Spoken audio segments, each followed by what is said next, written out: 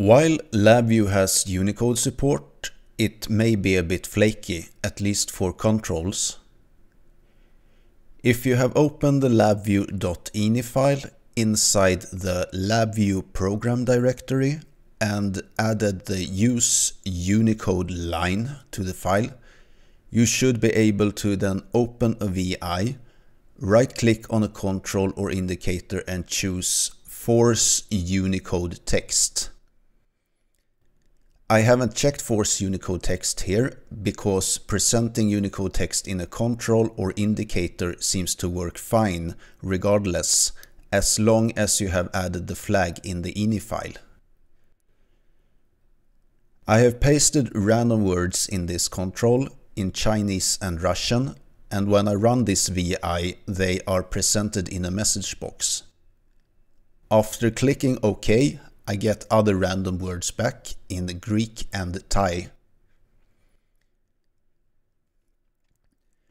Entering words in a Unicode control is where LabVIEW operation can turn weird. Extra spaces appear, and removing those spaces can break the character encoding. This is the function that is called. Here you can see the Unicode words in Greek and Thai that were returned. By adding them, Visual Studio automatically asks me to save the file in Unicode format. But if I choose Save As from the menu now, click the arrow on the Save button and choose Save with encoding, you will see here that the file has the encoding UTF-8 with signature.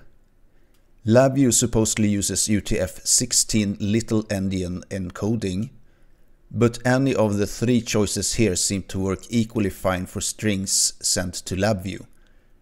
In fact, this list does not have a UTF-16 option.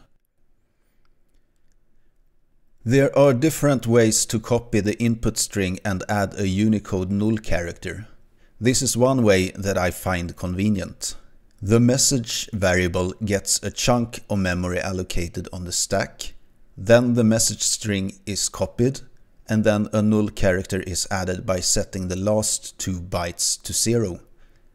ClearMem is a LabVIEW function. LHSTRLen and LHSTRLBuff are macros and are defined in xcode.h. I can't use the print function for Unicode strings, so I'm copying the values directly. For more information on Unicode strings in LabVIEW, follow the link in the description. Thank you for watching.